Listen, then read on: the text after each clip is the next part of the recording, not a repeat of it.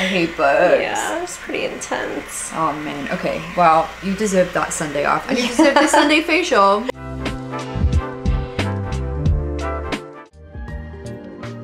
I'm Sofie Pavitt and welcome to In the Chair with Sofie. I have my very special guest here, Ashley Coiffard, the founder of L'Appartement 4F, the best croissant in New York City.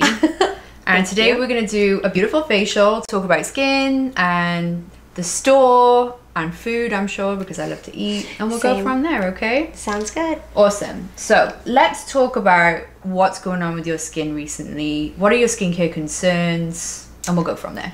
So I'm always congested on my nose and my chin area, like my jaw.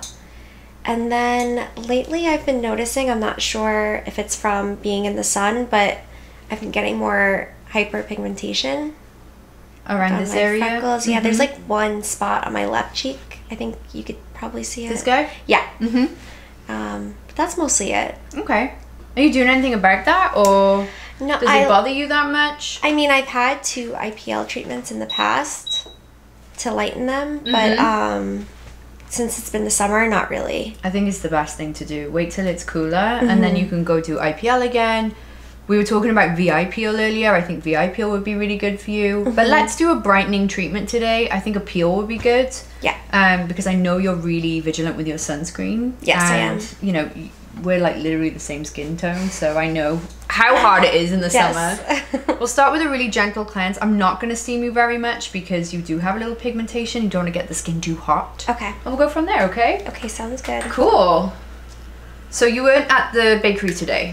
No, I was out on Long Island for the bakery on Friday. We did a pop-up with Jenny Kane. Oh, fun. Yeah, and then on Saturday we did a pop-up with Equinox in Bridgehampton with Dorcia. Oh my gosh, Yeah. so you've been busy this weekend. It was a little bit of an adventure. Me and Noah, one of my employees, who is responsible for all of like the brand collabs and events. Yeah.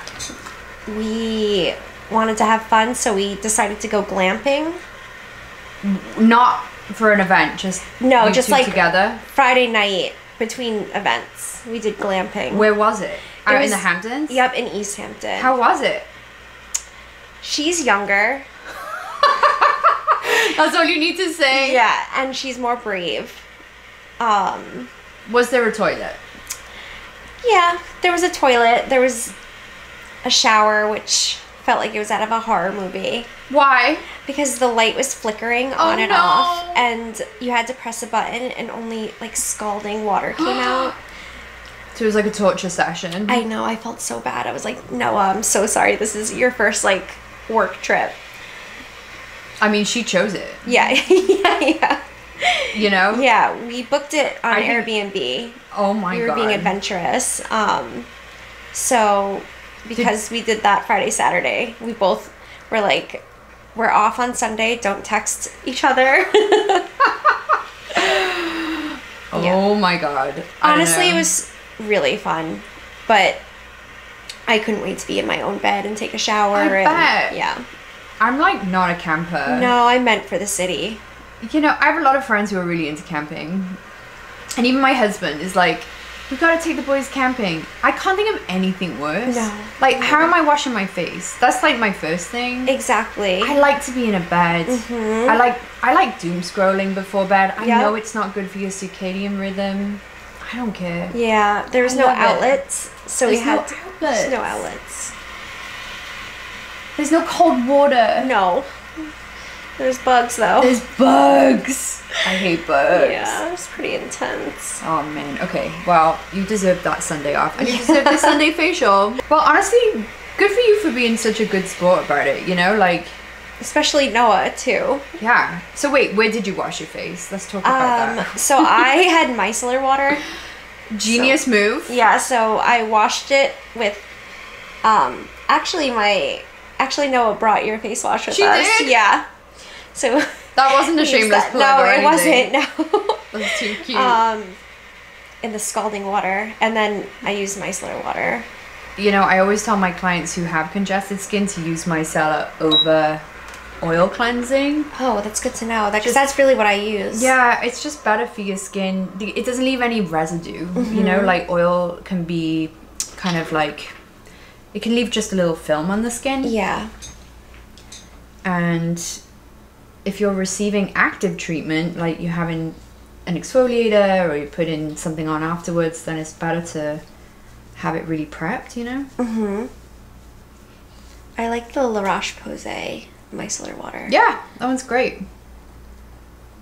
Micellar is like really easy to use, but what I tend to find is they're like not very transportable.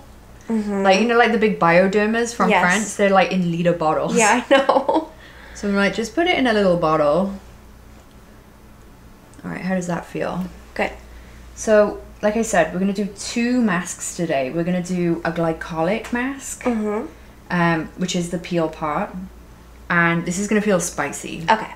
And then once we've had that on for a few minutes, then we're going to wipe it off, which is going to feel even spicier. And then we're going to neutralize it and then put a cooling mask on. But before those two, between those, I'm going to do a couple of extractions, okay?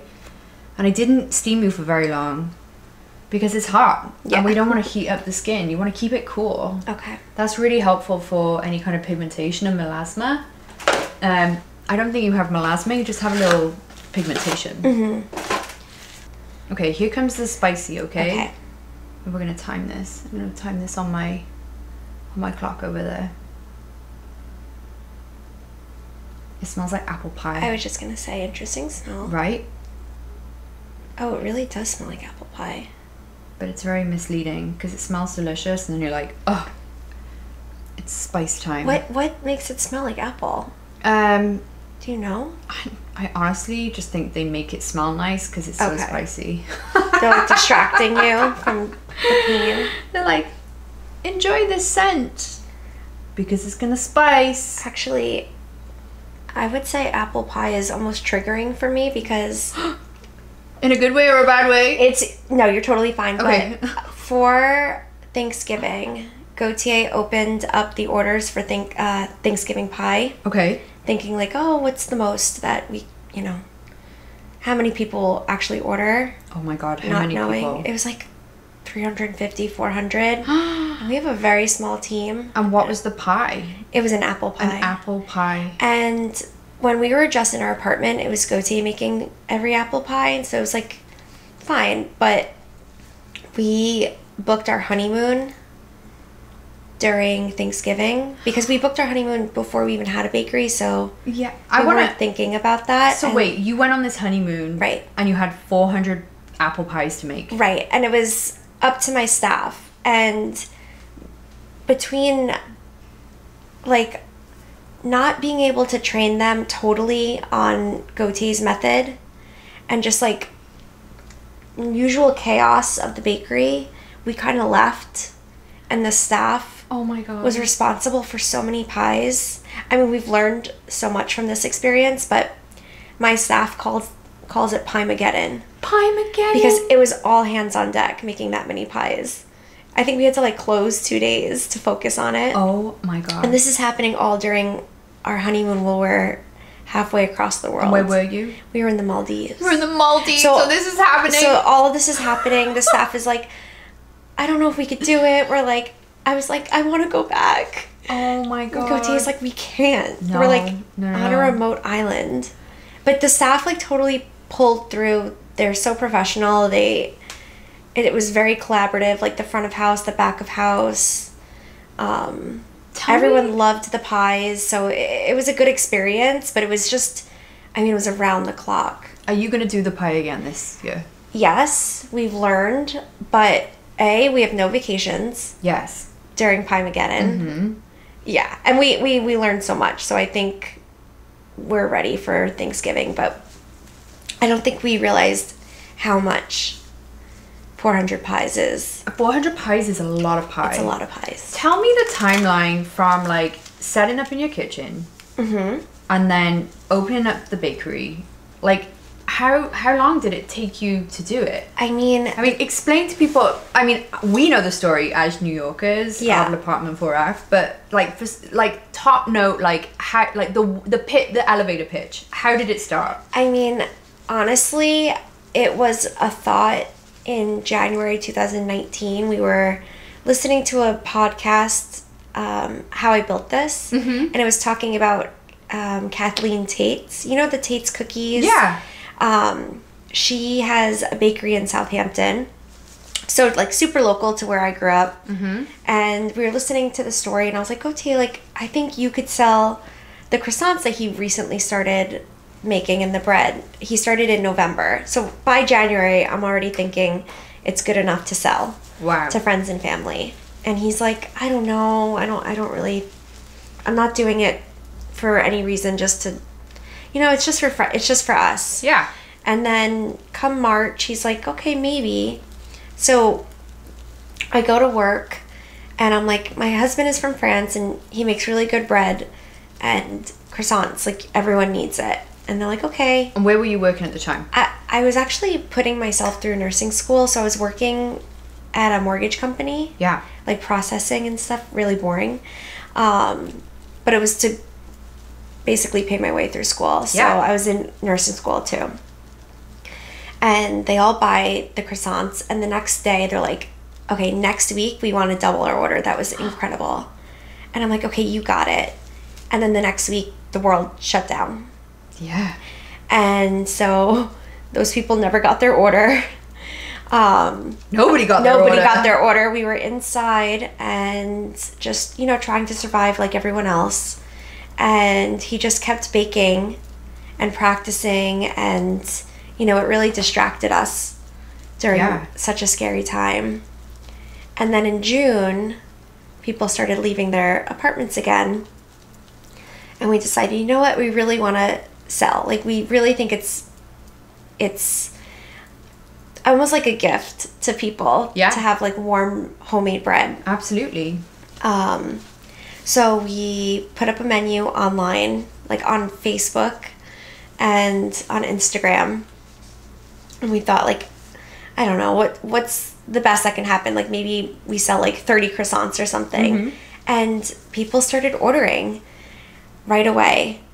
And each order they would tag us, and their friends would order. And I mean, we were getting orders from people in Germany who were sending us How? We weren't shipping to Germany, but they would say, like, you know what, my daughter is stuck in the US. Bless. So during this time, you have to remember, nobody could travel. No. Everyone was home. Weddings were being canceled. People were getting sick. People were losing loved ones. Like, it was such an intense time. So people from all over would get wind that we were delivering bread. So somebody would say, I can't visit my daughter. You know, she's stuck in New York. Can you send her some croissants? That's so cute. Right. And sweet. I know. I know. Somebody was like, you know, my best friend's wedding was supposed to be today. And at the time, we were handwriting little notes to each person. That's so cute. For free, obviously. So we would say, is there anything you want to let them know? So, I mean, sometimes I felt like I was writing full, like, cards to people. And it just kept growing and growing. So we started selling in June. And exactly 1 year, almost to the day that we posted a menu, we signed a lease. So amazing. Yeah. I mean, I've been to Apartment 4F. It's incredible. You know where it is because there's a line through the door at all times. We're so lucky. I mean, I just can't believe how it happened, really. So much support from day one. Like, I know that's not everybody's story, so I definitely don't take it for granted that we were so welcomed by strangers. Yeah. It's amazing. I mean, it was such an awful time for a lot of people, but I do hear these, like, stories where there was real, like, pivotal life moments, you know, like, even in a much lesser scale, but still relevant for my business. I mean, I definitely started focusing on problematic skin more during the pandemic because I would be doing virtual consults for people. And so That's awesome. I mean, I remember coming home on like March 13, 2020 with a 6-month-old at home whose nursery had shut down and being ordered to close the studio because nobody was allowed to have any personal care things anymore. And I came home and like made a martini. Yeah. I was like, well, I'm unemployed and I'm a stay-at-home mom and I don't know what I'm gonna do. The future is so unknown. Yeah, it was really scary. It was really scary. And I think that the bakery was, I mean, it's hard to say, but I definitely know that if we did this at any other time, it wouldn't have been so impactful. I just feel like everyone was craving community. Well, I also think that if it wasn't delicious and amazing, you wouldn't be here 3 years later either. Yeah. You know, so you did something right. I don't think it would, like, I think yes. True. But at the same time, like, you know, you guys are famous for your croissants. That's how I knew we had something, is because it wasn't just new people ordering and taking a picture and, you know, never ordering again. It was people ordering and then being like, okay, I want the same order next week. So our return customer was so high. Yeah. I'm doing some extractions now if you didn't notice already. So I'm going to do a little squeezing. If I get too into it, you just let me know, okay, if you need a break. But you don't have much to get rid of. Does it come out easy or is it a little tough? Yeah, you know, you should take a fish oil though. Do you take one? No. I'm just nervous because I heard it doesn't taste good. Well, you should get one that's enteric coated. Okay. Do you know what that means? Yeah. You know, you're a nurse. Yeah. And there's only a couple of companies that do it, but it helps because then it doesn't break open in your stomach. It doesn't give you that gross burp that everybody hates. That's the one thing I'm nervous about. It's gross.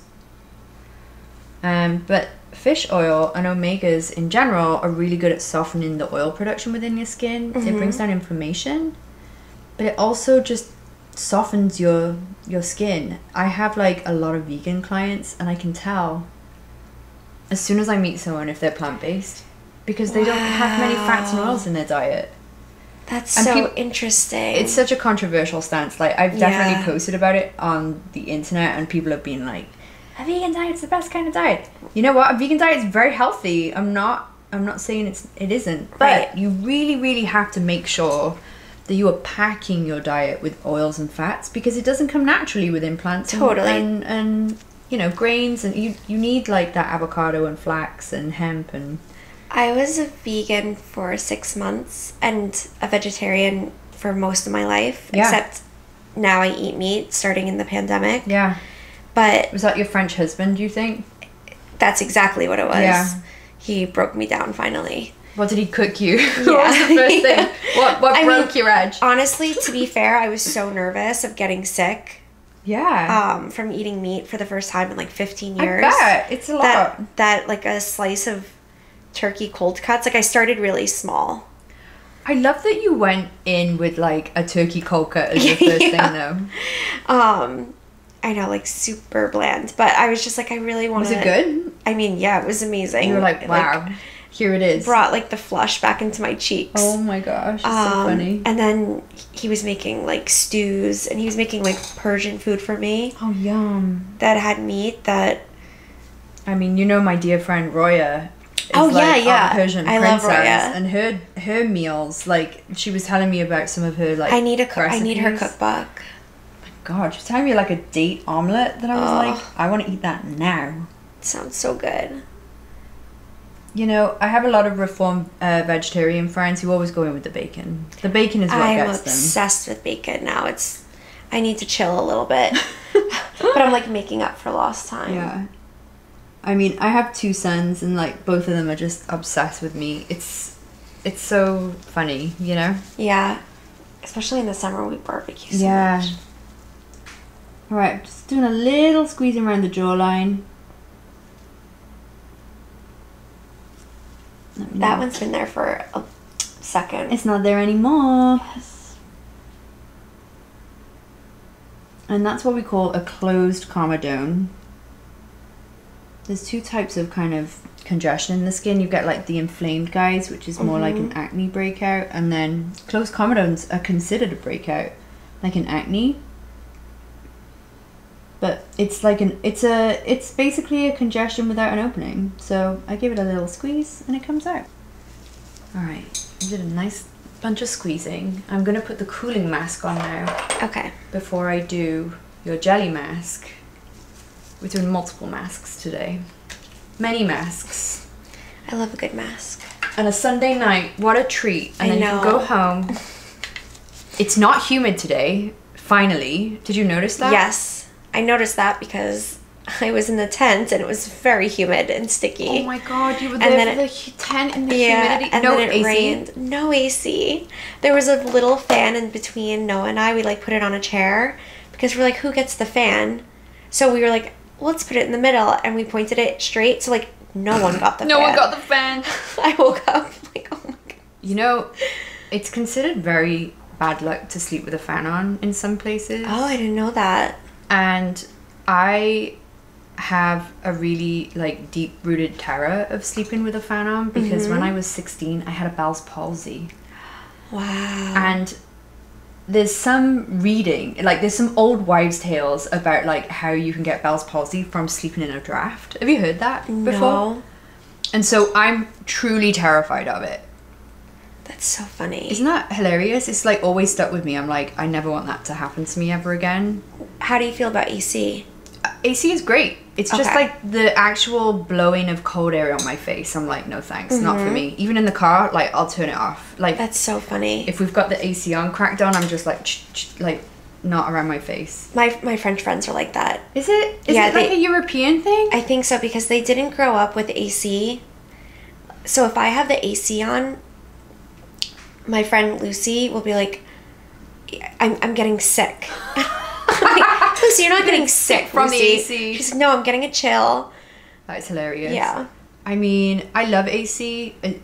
I've been here for 20 years, so like I fully appreciate I know my it. husband has totally embraced AC, even though he's French. I love it. But to be fair, in his house growing up, he grew up in Grenoble, which is right near the mountains. Oh, it's So probably like stone cold in his it's- house, right? It's stone cold in the winter, and then in the summer, for some reason, it's very, very hot. Yeah. I guess like the mountains like trap all the heat. Interesting. He's like in the middle of all Yeah. the mountains, so Does his parents still live there? yes. So cool. Yeah, And they it- don't have AC, right? They don't have AC, except Gautier's room was the highest, so it was like unbearably hot, so he was the only one with AC. Oh. So maybe he's just used to it. Yeah.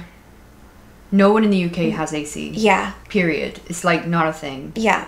I remember. I mean, really no one in France, so he's just, I think, out of survival, so he didn't like cook A rarity, in yeah. the attic, basically, because he's like very, but no one else has AC. I remember doing a summer internship in London when I was like 20 years old, before I moved to the States, and it being like the hottest summer on record in London. It was like everyone was melting, and we would get out of our rooms. People would sleep in the garden Wow. because it's so hot. So We used to interesting. sleep in like the tile in the kitchen Oh because it was so hot. Oh my goodness. I mean, this was a long time ago as well, so it was a little bit more.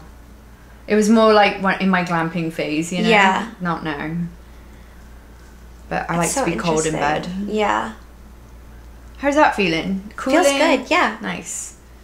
So we're just bringing the heat down after that glycolic. Like minty or something. It's got a little menthol in it. And then I'm gonna do a little bit of massage, and then we're gonna put your jelly mask on. Do you have a crazy busy week ahead? Like, what's going on? I know. Well, Gautier's sister and her family, they're visiting. Mm-hmm. They're actually staying in our apartment, so it's a very full house. And nieces, right? Yes. 2 nieces, they're like preteens, and they're really cute. How old are they? Like 13 and 11. Oh my god, so fun. Yeah. And they're so sweet, even though they speak limited English and I speak very limited French. We're very close. Yeah. Gautier's sister's a mathematician, a professor, and she's Stop. like so smart, but she's not very like a girly girl. Yeah. So, you know, she's just like super bright, but like not into makeup or skincare. And I you're, like, obviously obsessed. am. And I'm very American to them. So I'm like the aunt that's like has a million skincare Oh, products that's that are so just fun. watching me. And they like want to play with my makeup.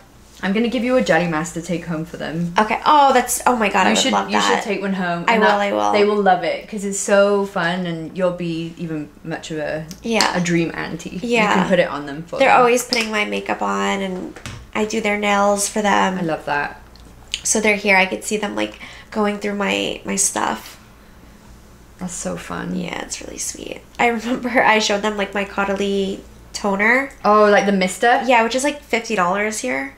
I mean, in France, it's half the price. You're talking about like the hydrator, right? I love that Me stuff. Me too. And so I bought it in the US, so I like paid $50 for it. But I was in France, and they saw me mist it on my face. Oh no! So they were just like spraying, like it was like they used half the bottle, and I was like, whoa! It's fine. It's cheap fine. Here, but it's definitely. I was like, you guys, sparingly, please use sparingly. So but they're just, they're so precious. So. We'll be doing a lot of like touristy things this week. I have one niece, and I'm like, well, that's not true. I actually have many nieces and nephews because I have stepbrothers who all have kids. Like, we have loads of nieces and nephews actually, but like there's one niece in particular who's a little older. I have 2 sons, so I'm always like, I really hope they're into skincare. I want to like pass that on, you know? Yeah. But I was a handbag designer in my past life too, so I'm like, who's going to inherit all my handbags? Like, maybe Nico and Rocco? I don't know. Yeah, maybe.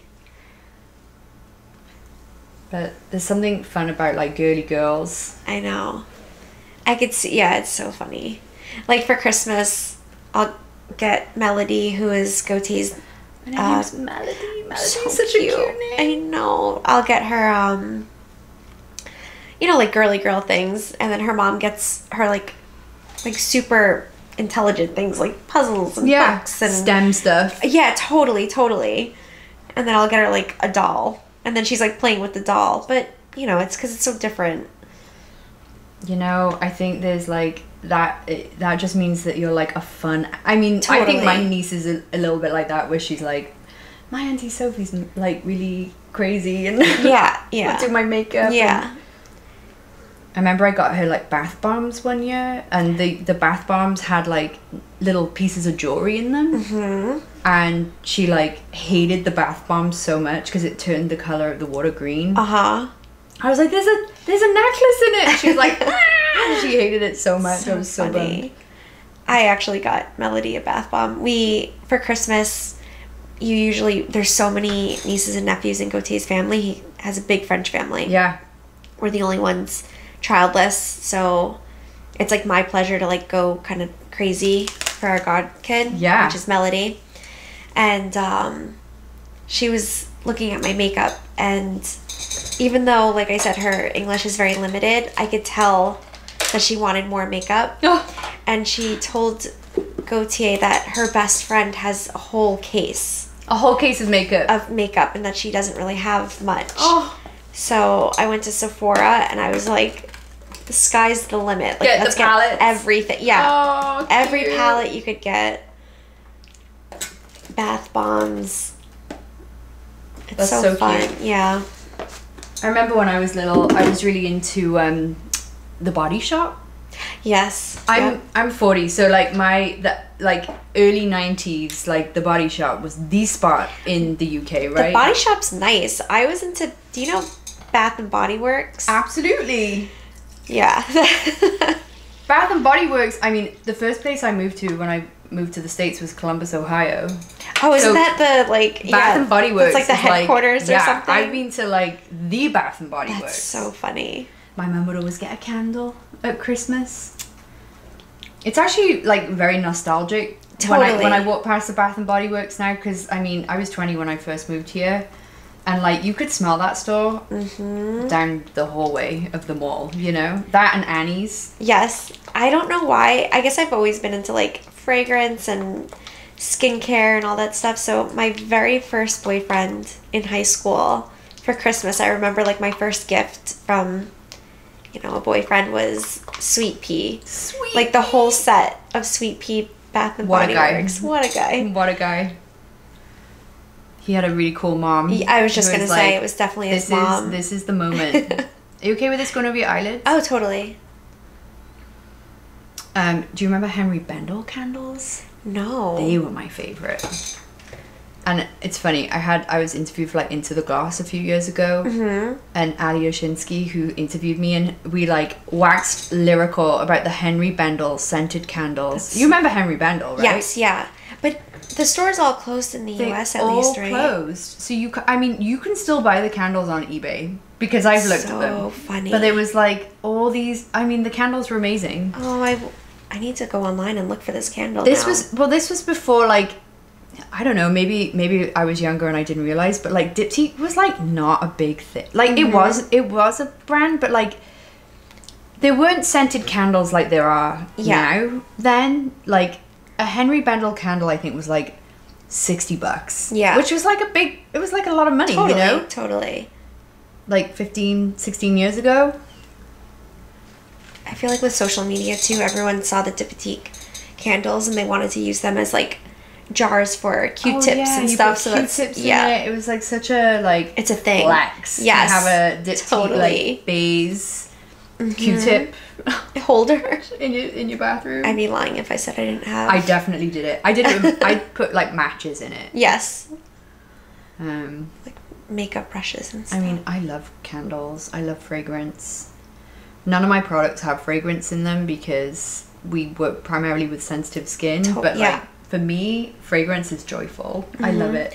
You know what fragrance I've been really loving is do you know the French, I think it's only in Paris, Officine Bully?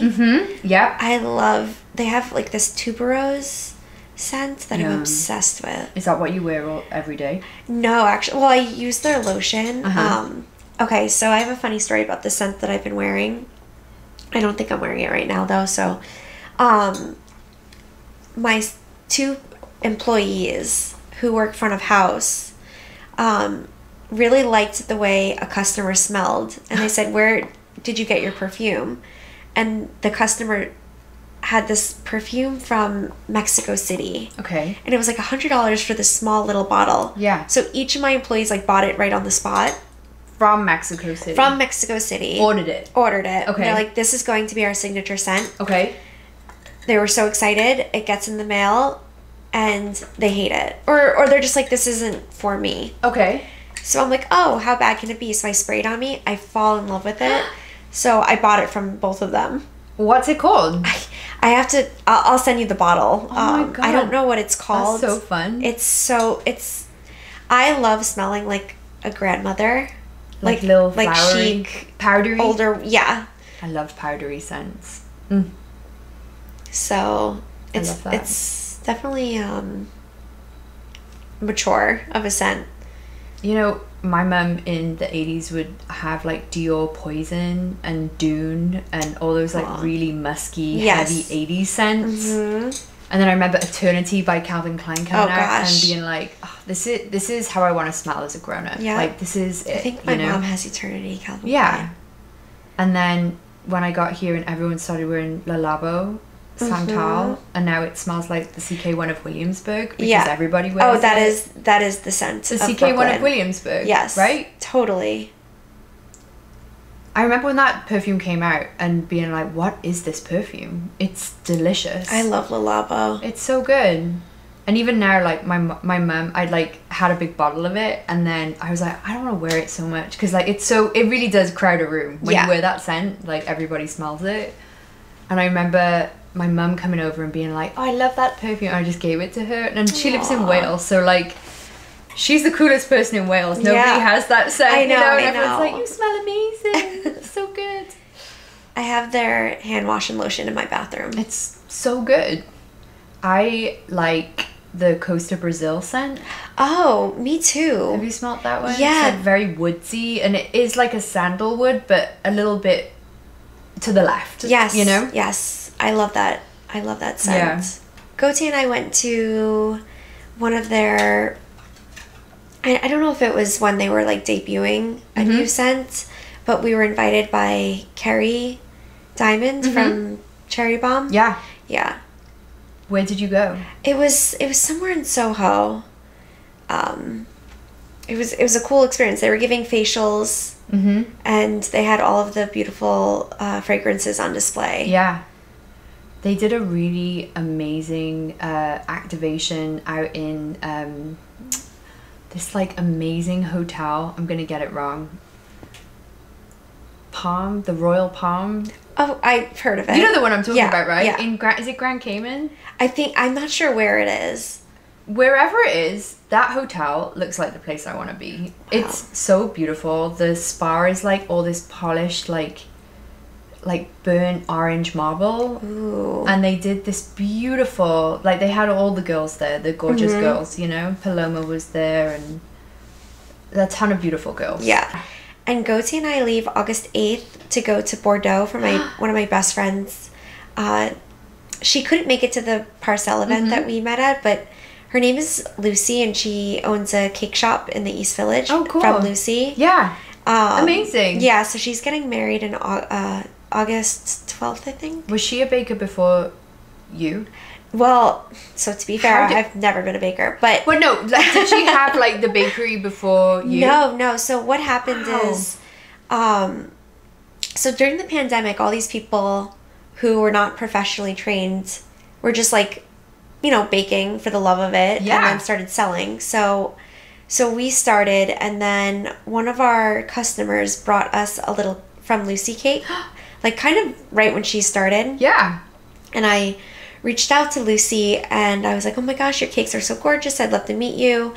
You know, if I ever own a bakery, I'd love to, like, sell your cakes. And she was like, yeah, let's totally meet. So we met up, and then we hit it off. I love this story. Yeah, and then we were just, like talking to each other about our prices and how to deal with this customer situation and just, you know, the laws and just everything.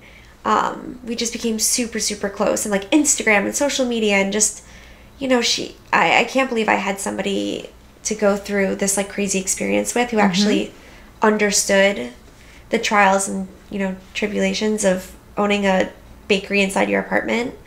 Literally a bakery inside your apartment. Literally, yeah. So her story is that she worked at an art gallery that obviously had to let everyone go because of the pandemic. Her mom is a baker in France. So she's French too? Yeah. She's French and Kiwi. Her mom is from New Zealand. Wow. So, yeah, so she makes like cakes that are very inspired by her mom, and I think she started a little bit after us. So I feel like me and Gauthier were like learning how to open a shop, and we did our Kickstarter, and we did like a video for the Kickstarter, and then I kept saying like, Lucy, you really should go for it. Yeah. So then we helped her with her Kickstarter. We got her in touch with our videographer, who was amazing. You know, she was there for us when we had our opening day, and then we were able to return the favor and help her with hers. I love that so much. Yeah. And I love how collaborative it is. I mean, beauty is very similar, you know? Totally. We all want each other to win. Totally. That's what I love, especially even like other bakeries. It really feels like there's no competition. There's just room for so many people. Yeah. Like everybody has their own thing, and I don't know. It's been really fun to be part of the food industry. I don't know. I also think that's like with an attitude where you just like want everyone to win. Like the more you give, the more you get. I totally believe that. Yeah. How's that feeling? Your skin Great. feel great? Mm-hmm. Gonna finish with a little vitamin C, E, and A. Okay. A little hydration. Sounds and some good. Moisturizer, and you're ready for bed. Okay. What time do you usually go to bed? It depends. Sometimes like 10 p.m.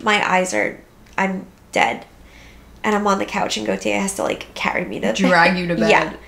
He's so funny. Like he'll go to bed before me, and I'm like, okay, I'll be right there.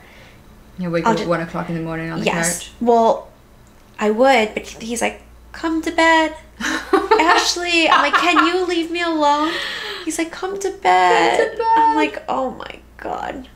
See, I have 2 natural alarm clocks called Nico and Rocco, who are age 4 and 2. Oh my goodness. And so if I don't go to bed, I'm in trouble. Yeah. So I don't know. I'm early to bed, like 8:30. Oh, good for you. I wish I could be. But I am like just an uncomfortably early riser. Yeah. We wake up early without an alarm clock, also because we own a bakery, so it's very early hours. Do you do the bakery in the mornings? No.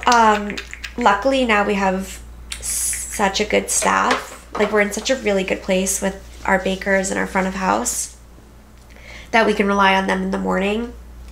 But we wake up early because we always have texts from the overnight crew. Yeah. And like, I don't think a day goes by where the opener's not asking us questions, so we're always on alert. Yeah. But we usually get to the bakery around like 10. How many customers do you have a day?